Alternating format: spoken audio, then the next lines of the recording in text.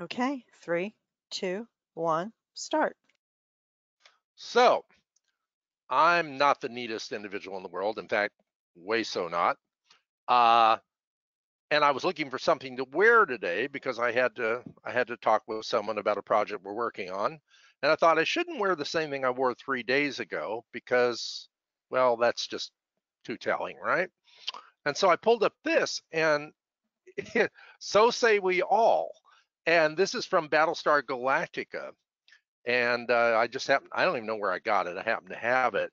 But and then my mind would it gets a little confused, and it's like it's the old make it so.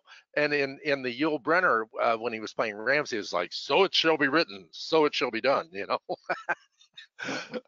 And so uh, it's interesting if you follow patterns and you don't try and control the search parameters. I mean, you can let your mind run wild because your mind, that's what it does. That's what it's supposed to do. It's supposed to run wild. You give it a point, a reference, and it goes crazy looking. Uh, but then that doesn't mean that you have to believe that running wild aspect. You can harness it and then give it to God, you can, whatever you want to call it, you can give it over so that you surrender. And when you surrender, then what comes in is not what would appear to be your mind, but the references you've garnered may then create a strange attractor to bring new information in that might be relevant to the moment.